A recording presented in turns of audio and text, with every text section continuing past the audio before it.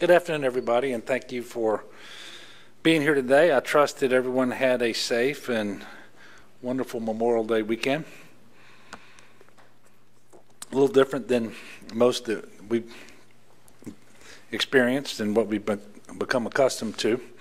But I do have to start today's press conference on a somber note because I think, as all of you are aware, this weekend Louisiana State Police Trooper George Baker passed away, succumbed to injuries that he sustained in the line of duty. In addition to being a state police officer, he also served, I think, at the police department in Greensburg for the St. Helena Parish Sheriff's Office. He was also a United States Marine, so he served his country, he served his state, he served his parish and his community, and he did so well. In a final act of service to others, Trooper Barker donated his organs so that others may receive the gift of life. So I would ask everyone to join me and Donna in praying for his wife Heather, their daughter Harper, and Trooper Barker's entire family, Baker's entire family, I should say.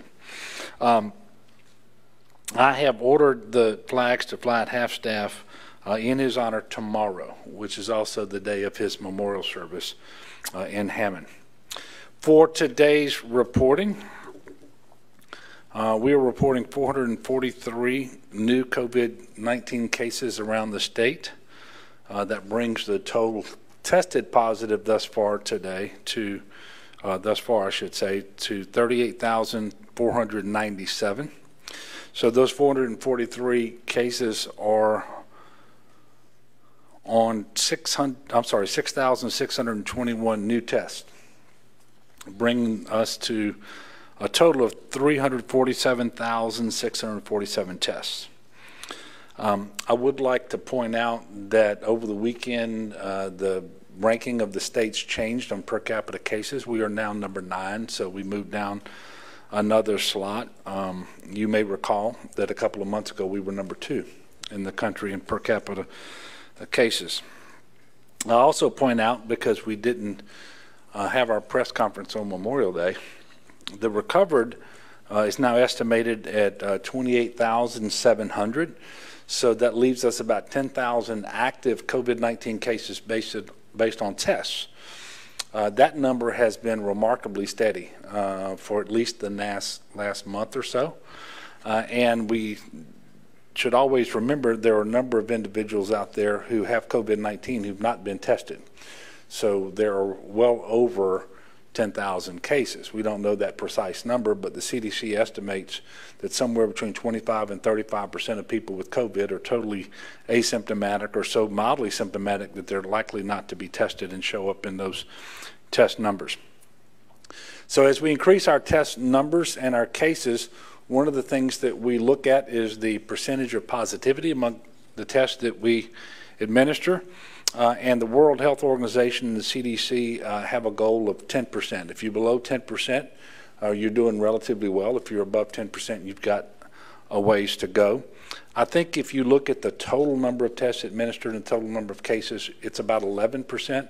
But you got to remember that weeks ago, we were testing people who were in hospitals almost exclusively, and so our test positivity rate at one point was in the 40s, I think. So it's coming down.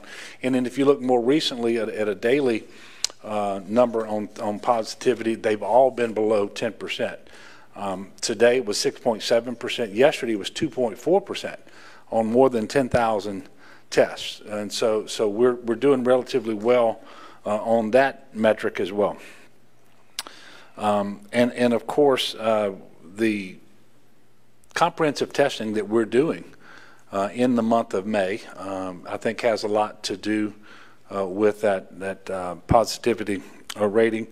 I would point out that we are on track. We told you that our testing goal for May was 200,000. As of today, in this month, we have tested 179,369. So that leaves about 20,631. tests that we need to administer over the last several days of May in order to get to that 200,000 level. That's a little over 5,100 tests per day. We believe that we will make it. We know that we're resourced and we're out with all of our partners and doing the mobile testing across the state. So we think we're going to get to that 200,000 tests, which is 4.3% of the state's population. So that's a critical number, and that's more than twice the minimum amount that's recommended by the federal government. They recommend no less than 2%, and we believe we'll be at 4.3% in the month of May. We're ramping up testing all across the state in those areas that have been inadequately tested up to now, where we might see hotspots, but also in congregate settings, both with respect to residents and staff. And in those settings, and in those settings only, the CDC recommends for sentinel surveillance, I think is what they're calling it, that you actually test symptomatic and asymptomatic individuals. Unfortunately, today we are reporting new deaths, 21 of them, which brings the total number of deaths to 2,617. We do have some more good news on the number of COVID patients that are hospitalized across the state of Louisiana. That number today is 798. This is the first time in 2 full months that we've dipped below 800. So even as the cases increase, we see the hospitalizations decreasing. 100 of those 798 patients are on mechanical ventilators. I want to talk a little bit today about something that you've heard about, not so much in Louisiana, but around the country, and I think most of the early stories came out of New York City. But according to the Centers for Disease Control,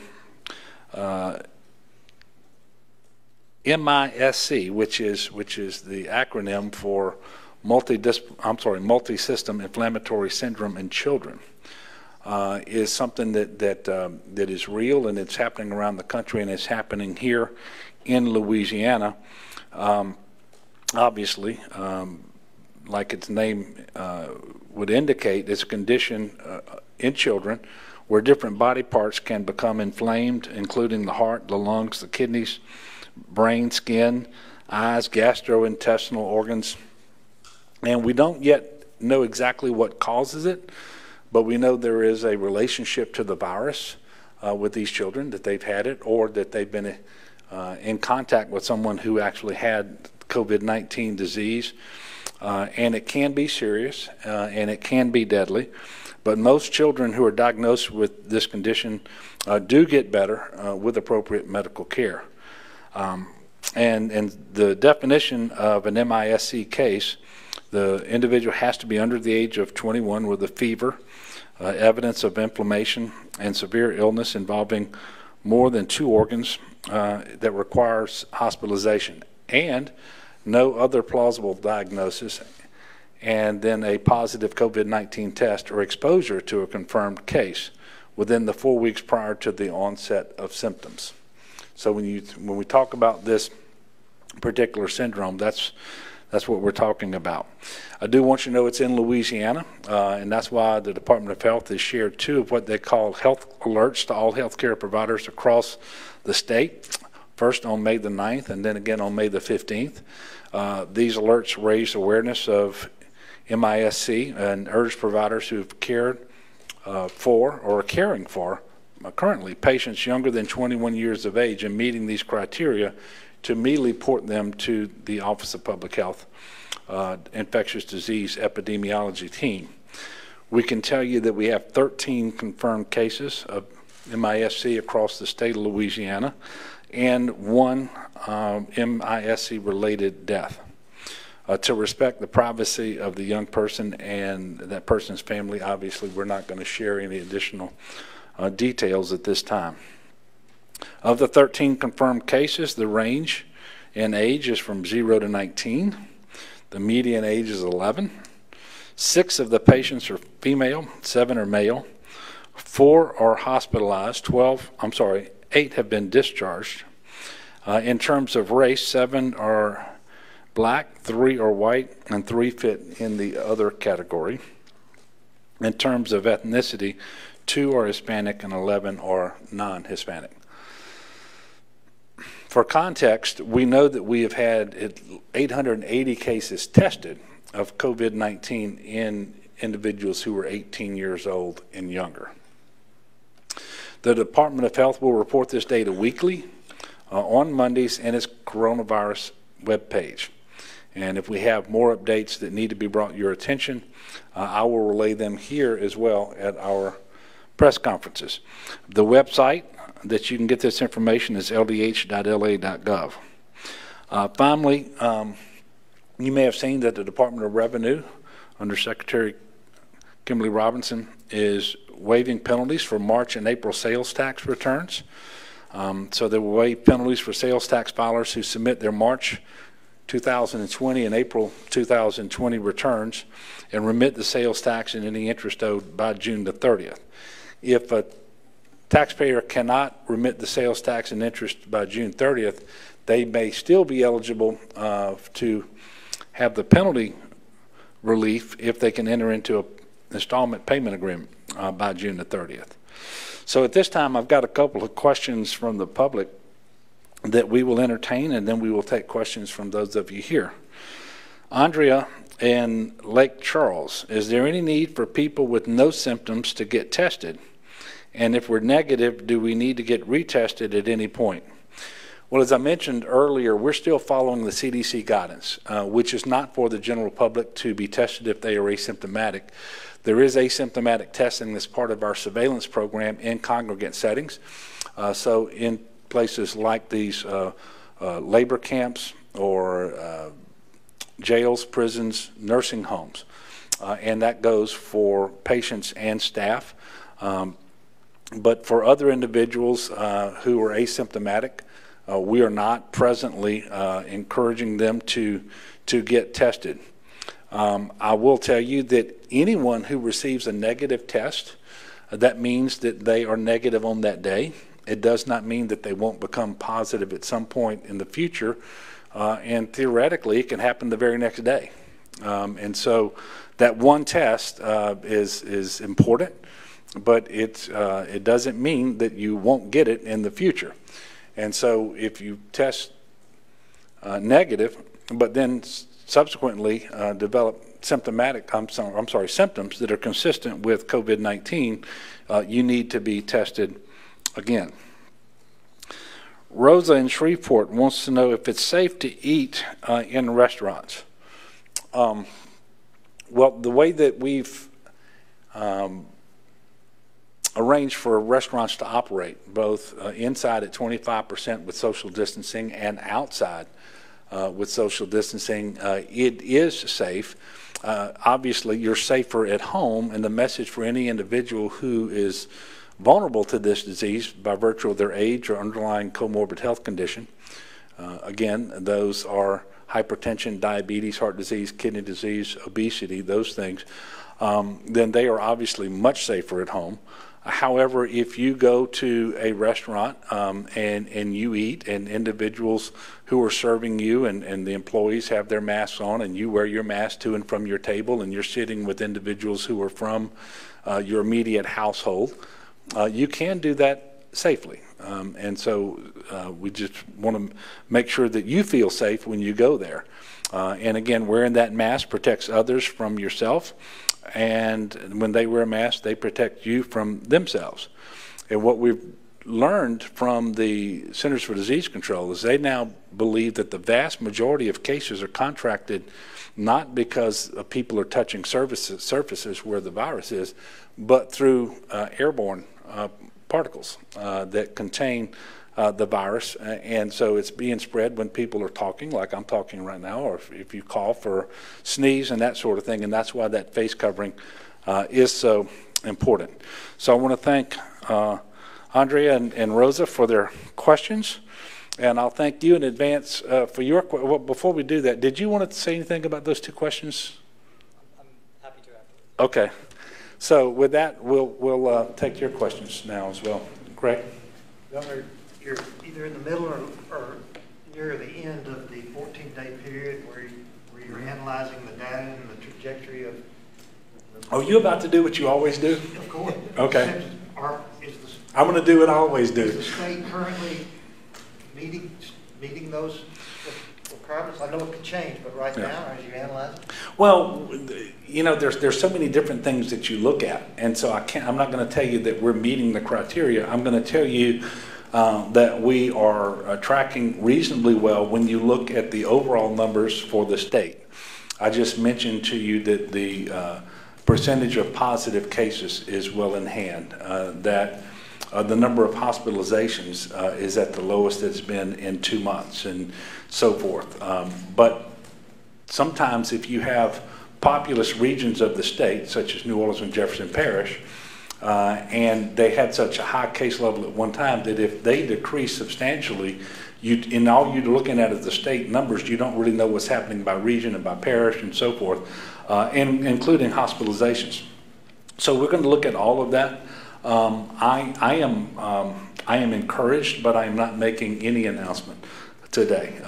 That announcement will be made next week as to what the decision is. The current Phase 2 order is in effect through June the 5th, which is a week from Friday.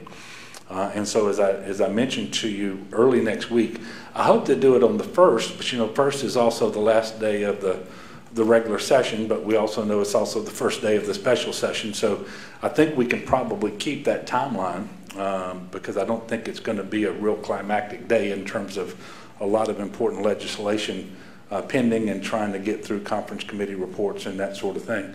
So hopefully we're going to be able to keep that day for making the announcement, which means we're going to be doing the analysis, where they're doing the analysis now. I will be receiving that analysis and the recommendation of the Department of Health over the weekend. And you will know when I make the announcement, Craig, but I appreciate your persistence on that. Yes, sir. Governor, Friday will mark 2 weeks since the state entered Phase 1. We really haven't seen any spike in cases yet. The only high numbers are those days when new labs have come online. But then again, a lot of stuff points to seeing those spikes after 2 weeks. So is this about the time towards the end of this week where we could start seeing those spikes, or has it really been a best case scenario how it has looked in Phase 1 thus far? Well, you know, that's a great question, because we know if you bring more people into contact with one another, there's a lag time of no less than 7 days, but 10 days, 14 days before you're going to see the cases really pick up. We haven't seen that yet. We do know that there was a lot more activity this past weekend, Memorial Day weekend, than there have been at any time since this public health emergency started. Obviously, that causes us some concern as to what we might see in a couple of weeks. You know, I'm praying that people were, for the most part, because I've seen pictures, I know not everybody, was responsible and took care to make sure that they were abiding by the social distancing, the mask, the hygiene practices, and so forth. But really, we won't know. All I can tell you is, up to now, we haven't seen anything that indicates that a surge in cases. That could come with tomorrow's data, and if it does, we'll let you know. But otherwise, you know, we don't see it. But it is critically important that people understand there's an awful lot of COVID-19 out there. It's as contagious today as it was 2 months ago. It's as deadly today as it was 2 months ago. And so we're asking people to do what we've been talking about all along. And that's how we keep cases down, in addition to the expanded testing and the contact tracing around those test results. That's going to be really critical for us going forward. Yes, ma'am. So Coach O was on Fox News this morning, and obviously this is down the line, but he said that if we can't have LSU football as we normally do, it would be devastating to the state of Louisiana. What are your thoughts on that? First of all, I'm a huge Tiger fan. It would be devastating to me. And I'm optimistic. I choose, when I think about this fall, to think of it aspirationally. And sometimes I let my hopes get in the way of what objective reasoning would indicate is the most plausible outcome. But, you know, I want to think that we're going to have things under control and potentially through the testing, the contact tracing, the development of more therapeutic treatments and all sorts of things, that we'll have the ability to resume many of those activities. I doubt that they will look exactly like they looked last year, except for the scoreboard. I want the scoreboard to look exactly the same in every game. But in terms of the number of fans who go to the games and so forth, right now it's hard for me to see that. But you know, I hope that can happen. But you know, I share Coach Orgeron's feelings on that. It would not be good if we couldn't do that. And by the way, I really think it's critically important that we get our young people back on these college campuses too. And we know the key to doing that is you got to be safe. You got to be responsible. You got to be deliberate. And I can tell you, our higher education leaders are working nonstop to develop best practices. They're doing that, talking to the Department of Health. They're doing that, talking to counterparts across the country. So that's going to be critically important too. And by the way, I understand the two go hand in hand, because the NCAA is led by Mark Emmert, who used to be at LSU, and he's announced that if students aren't on campus, those universities are not going to be playing football. And I don't think he said football, I think he said sports. So it all goes hand in hand, and of course the educational side of the institution, as much as I love football and baseball and everything else, the education side of the institution is obviously the reason LSU exists. And not just LSU, this is true for all of the higher education institutions in the state of Louisiana. So we need to get our young people on campus this fall, and that will include my baby who just graduated from high school, and he'll be at LSU in the fall. Leo? I had some calls from a few friends of mine at police, fire, and EMS, and smaller municipalities around the state. They're concerned their funding is going to get cut somehow, even though they're seeing increased calls. Have you heard anything about this? The funding, I haven't. Now look, funding can be cut just because revenue is down. And that's a big problem. That's part of the CARES Act funding that we have, the $1.8 billion. And you may recall the congressional delegation sent me a letter encouraging me to abide by the intent of the legislation, which is that 45% of the share come into the state, 45% of the $1.8 billion, almost $900 million, would be reserved for local government. And so that would be available for these fire districts and the EMS as well. The issue is you can only use this to cover expenditures related directly or indirectly to COVID-19 and not to replace lost revenue. But there's a lot of expenditures, and for first responders, which would certainly fit here, the Secretary of the Treasury, Secretary Mnuchin, put out guidance that provides for a tremendous amount of flexibility. So we do hope that that's something that can be brought to bear for local government, including the EMS and the fire stations, fire departments that you just mentioned. And so we're working on that presently, trying to work through some issues with the legislature.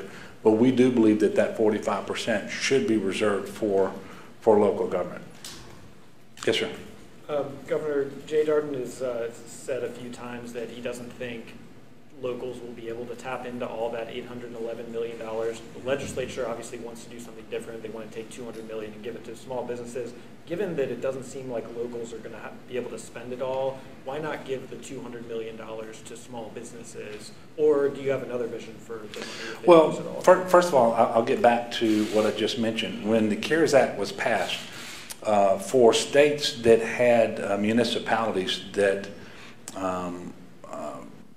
I think it was 500,000 in population, they received an allocation of CARES Act funding directly to the municipality.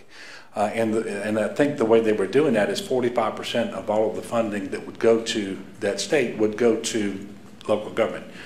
So I received a letter from I think it was the entire congressional delegation, asking that we honor that in the state of Louisiana, even though the act itself doesn't absolutely require it. So I agreed then that we should reserve that funding for local government. It may or may not be possible for between now and the end of the year, because that's the time frame they have to do it, for local government to submit expenditures directly or indirectly related to COVID-19 with the attestations and so forth in order to draw down that full 45%.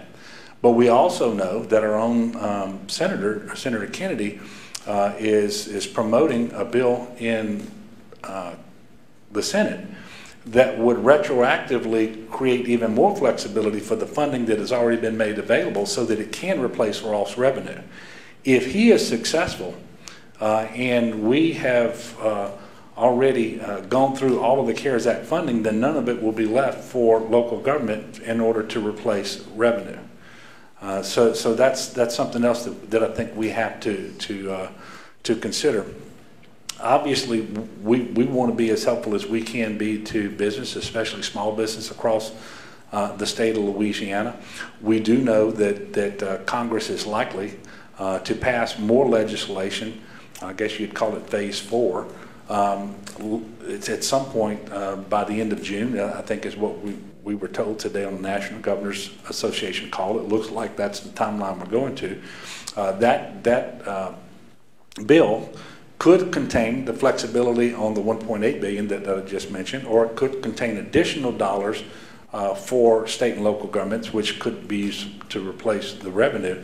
But in any case, I believe that we're going to be coming back, and I've shared this with the President and the Speaker, at some point in the first part of the next fiscal year to get an update on the forecast. What is the economic activity in the state like in terms of generating revenue? So what does that revenue forecast look like? Update that, but also take into consideration whatever Congress does between now and then. And then we can adjust the budget, and we can also do some other things as well. So I'm talking about a potential special session in that time period. I think that's when we ought to consider what funding source we might have available. For example, one of the things that the small business might prefer, let's say that same $200 million is available, rather than assistance to small business, to put it in the unemployment insurance trust fund, because that would lessen any likelihood or the amount of a tax increase in order to replenish that trust fund. And so there's all sorts of things that we can consider. I just don't think now is the right time to do that, and I want to abide by the spirit of the CARES Act legislation as expressed by the congressional delegation. Yes, sir. Going back to social distancing, we did see a lot of people over the weekend that weren't doing that. Yeah, say it ain't so. Yeah, what is your concern there, and what do you say to those people who just won't do it, especially when they look at the numbers and think that the drug is over? Yeah, well, we know that that's not true. I mean, so, for example, we can tell you just based on individuals who tested positive, we have at least 10,000 cases of COVID-19 in the state of Louisiana today. We know that we've got a lot more than that because, again, approximately 25% of the people who are going to get this disease are asymptomatic or mildly symptomatic. They don't know they have it. They're not going to get tested, but they are nevertheless contagious.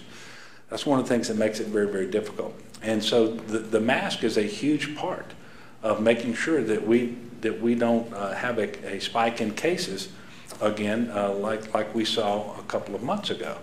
And so I really am asking people to heed the CDC guidance on this, the Department of Health guidance on this, and of course we're doing more than ask. If you are a business owner or an employee of a business and you're coming into contact with customers, we're requiring that mask. We're strongly encouraging it for everybody else.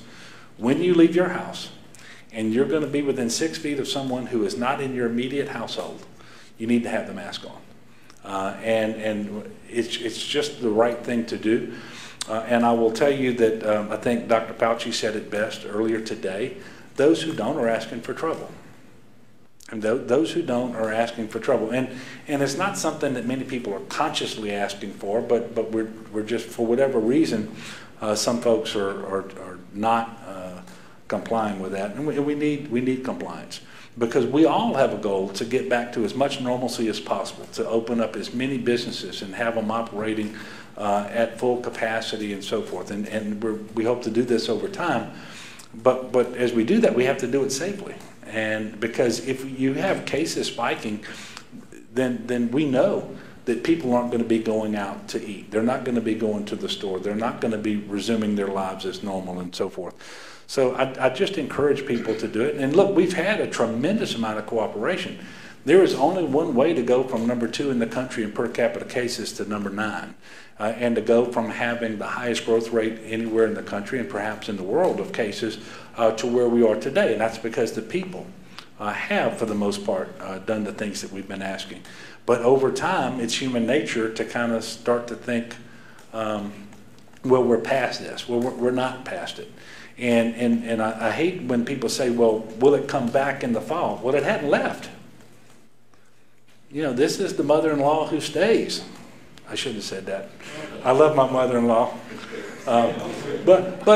So the point is, it has never left, and so we shouldn't talk about whether it's going to come back. I mean, it's still here, and as long as it's going to be here, and we don't have a vaccine, there is a new normal, and that new normal includes things like a mask. Yes, sir. Obviously, close to that 200,000 tests administered in May, as you mentioned, the figure close to 180,000. Just a few days away. Is there any reason to think or maybe believe, since the state has done a good job to this point and is most likely going to reach that mark, to maybe in future months keep the goal at 200,000, or is there a chance or a reason to maybe bump that up? Yeah, on the federal resources. I think it will depend. First of all, the 200,000 number is a number that we gave to the federal government. We gave that number to Admiral Gerard at Health and Human Services, at the Public Health Service, and to all of the officials there as our testing plan. And it's not just a number. It is where you conduct those tests, how much of it is mobile, how much of it is responding to hotspots, how much is going into congregate settings, and so forth. And so we can certainly increase it if they would resource it, and we feel a need to do that. You know, as far as what we intend to do, I believe our goal, at least for May and June, is the 200,000. But you know, he's had a long weekend to rest, and y'all haven't asked any questions of Dr. BU.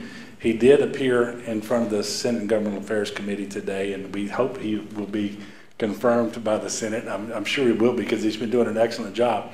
But I'm going to ask him to come up and kind of walk through that, what we think that the future of testing is going to be. I can tell you the federal government's talking about a testing effort all the way through the month of December. And not to say that there won't be testing beyond that, but they are talking about resourcing state testing plans through the month of December.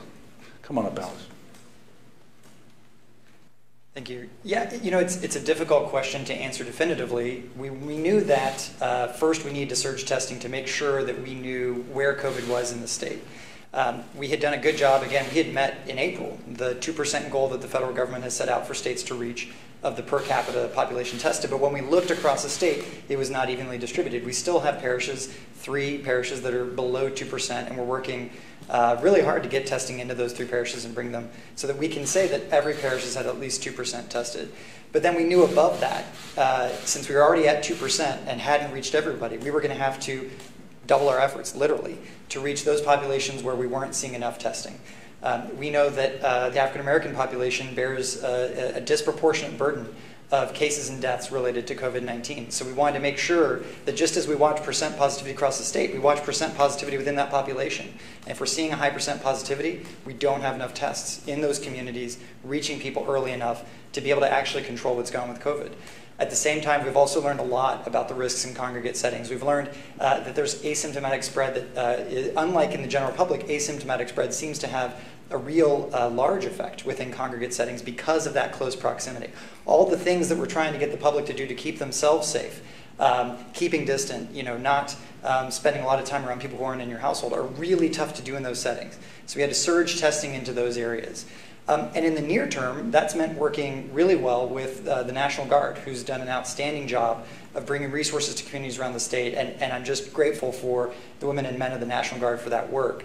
But we don't want a system in Louisiana that relies on the National Guard being activated through December 2020 to help this. So while we've been surging into those populations, we've been doing congregate testing, the other thing we've been doing is doubling down on our longstanding partnerships with community clinics, with hospitals, with federally qualified health centers, that serve those communities, but early in the epidemic were not resourced with the amount of specimen collection kits that they needed. And so we are trying to give them those kits so that they can do the specimen collection, setting up hub and spoke models where as they collect specimens, we're not asking them to process them in-house or buy expensive equipment. Instead, creating partnerships and contracts with labs in centralized locations that we can bring those to so that we can get that processed quickly. All of that infrastructure, to the governor's point, is what we want to have through December 2020. All of that is what's going to put us in a good position. So your initial question is, are we going to need to do 200,000 tests going forward?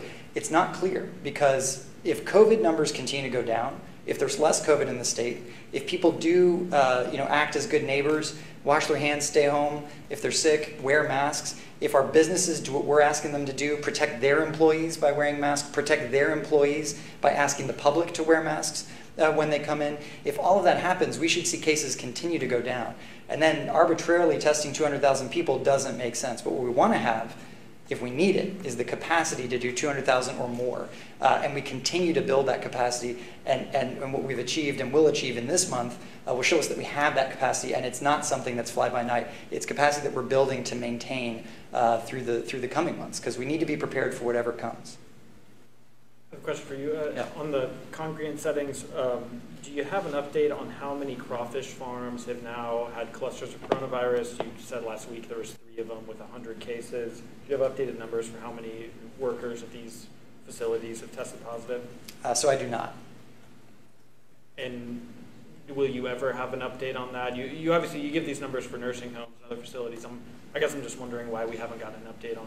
So, I think we talked about this last Friday. I think, a situation in which we are giving every cluster in the state reports, I think would be challenging, frankly, for the Office of Public Health to manage. And really where we're drawing lines then becomes a little bit arbitrary. In the context of nursing homes, there's a federal regulation that requires that the nursing homes report. We are reporting the data that the federal government, or some of the data that the federal government is asking. We're actually doing that down at the facility level, which we understand may not be the level that the federal government even reports. We talk about other high-risk congregate settings on our dashboard as adult residential facilities, give those numbers in aggregate. But for businesses, we do not foresee a future where we're providing those data on an ongoing basis on the website or otherwise. And again, to emphasize the reason for that, because I want to be clear, I had the opportunity to say this in the Senate Governmental Affairs Committee, and I'll repeat it here for the general public. The Office of Public Health takes transparency very seriously, and it's something that we've been really striving to achieve since the beginning of this outbreak, under the guidance as well of the governor, who made it clear from day one, look, we may not know everything, but we need to be clear about what we don't know. Let's be transparent about that, and as we do know things, share that as well. So that's our watchword. However, that has to be balanced with public health. Our main mandate is to protect and promote the health of all Louisianans and the communities across the state. And one of the ways to do that is to ensure that anybody that has symptoms of COVID, or any organization or cluster that may have symptoms of COVID, feel comfortable and in fact feel encouraged to come forward to the Louisiana Department of Health, to the Office of Public Health, and alert us to that fact, because we cannot serve those communities, those individuals, those settings without them feeling that they can freely come to us. And so that's why Louisiana and many states give that protection and do not disclose the privileged health information related to those outbreaks if they do not present a risk to the public. And rest assured, if any of those do present a risk to the public, you'll know about it. What's privileged about the aggregate number? I'm not asking to name. The aggregate number for all workplaces is essentially in our overall case number. What we don't have is the ability to say, here's business-related cases, here's non-business-related cases. And I think where your question might lead us is starting to make arbitrary decisions about, well, which businesses do we want to report on and not? And I don't think that makes sense from a public health standpoint. There are certain communities that we do think, certainly because of federal regulations and state regulations, and the particular risk that those groups present, like nursing homes, rise to that level. But again, we wouldn't want a situation in which every business, especially now as we move into re-engaging sectors of the economy, feels that they would have any incentive to hide cases from us. Because first and foremost, my job for the state, for all of you, is getting control over COVID, is identifying those cases, working with the organizations where the people who have COVID are, whether they're employees or residents, and serving them and you by trying to get control over the outbreak and making the rest of Louisiana as safe as possible. Okay, last one. Another one for you. Okay. How many nursing homes and other facilities has the state, because I understand the state has a role in helping places that can't, don't have the capacity to test everyone. How many places has the state gone into and helped them test all their residents and staff? Yeah, so I don't have that number off the top of my head. I'll say that there's sort of 3 different groups, which is one of the reasons I wouldn't have that number. One is most nursing homes across the state have told us we're interested in testing, but like those federally qualified health centers or other clinics I was talking about earlier, we just don't have the kits. And so one of the things that our regional medical directors are doing is making sure that they have the supplies needed to collect specimens. Nursing homes have medical directors, have medical teams able to do that work if they were so supplied. So a large group are doing that testing without needing much more support from us apart from the kits, which we were fortunate enough to get from the federal government, as well as relationships we're building with labs that have their own kits around the state. Another group are facilities that are asking for help because there's maybe more than their medical teams feel that they can control, or they're just looking for the best practices in testing, and so we have that ability to go in and help with testing, especially if there's constraints on staff time. And I don't have that number of how many we've directly tested versus supplied. The third group, though, is work that we've been doing from the beginning virtually in infection control assessment and response. And that's a comprehensive CDC-developed protocol, essentially, of going through and understanding what are the procedures in place, who might need testing, what are the PPE levels that you have on hand, what are the protocols you have for training staff, have you reduced, or rather ended congregate dining, all those kinds of issues that we want to make sure every nursing home knows. Especially as they have cases or as they have suspected cases. We've been doing that virtually from the beginning. We have now in this month stood up what we call strike teams that are doing that work as well. And so we have a number of facilities that we've gone in physically to do that work, prioritizing those where there's a request from them for help, and certainly where we're hearing about concerns, maybe through our epi data or through others in their community. I don't have that number either, but those 3 groups are our focus. Thank you. Thank you. Also, we will be back at this location Friday at 2:30 p.m. for our next press conference. Thank you again for covering this, and thanks again to the people of Louisiana. We have made tremendous progress over the last couple of months, and it's a result of their compliance, their patience, and I would just urge you to continue to do that. We do remain in phase 1, and we're looking forward to going to phase 2 as we are able and when we are able, and we hope to have an announcement on that. Well, I guess we will have an announcement, just don't know what the announcement will be, early next week. So thank you, and we'll see you back here on Friday.